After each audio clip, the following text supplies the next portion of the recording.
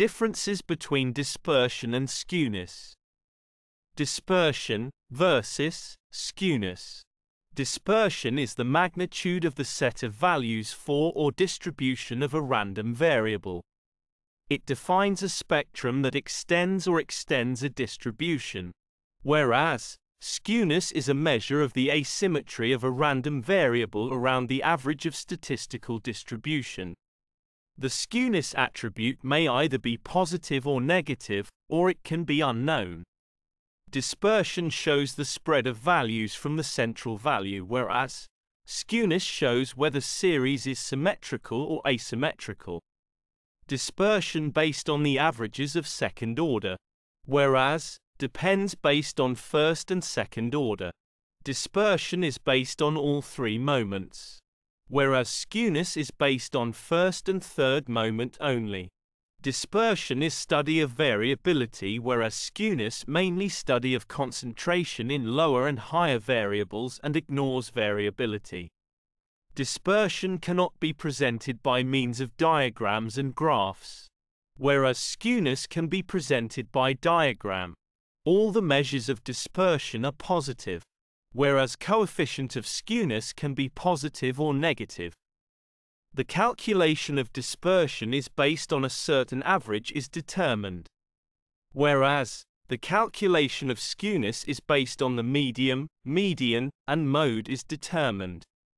Dispersion is used primarily to characterize the relationship between a data set and assess the degree to which the data values vary from their average value, whereas skewness deals with the dissemination essence of a series of results.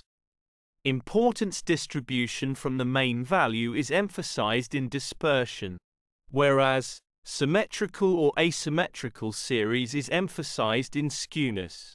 The statistical measures used for dispersion are range, standard deviation, variance, mean deviation, and quartile deviation, whereas the statistical measure of skewness are many, such as Karl-Pearson coefficient of skewness, Bowley's measure of skewness, and third moment, in which we will compute mean, median, mode, and standard deviation. In short, the dispersion metrics mean the degree to which the differences are out of harmony with their fundamental value, whereas the skewing steps are the asymmetric nature of the distribution and the skewing of data points to the right or the left.